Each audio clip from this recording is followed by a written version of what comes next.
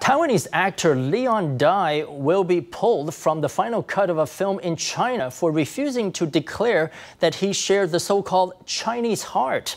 Chinese netizens branded Dai a Taiwanese independent sympathizer, leading the movie's producers to drop him after filming ended. The snub is only the latest in a string of incidents in which China has forced entertainers and artists from Taiwan to toe its political line. Actor and director Leon Dai is also known for his participation in social movements, but nobody expected that his history of activism would set back his work in China. He was lumped in with those who opposed the former KMT administration just because he supported opposition parties at the time the KMT was in power.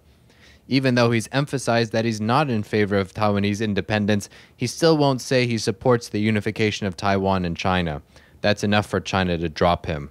Local artists and performers who go to China inevitably have to confront the sensitive issue of cross-strait relations.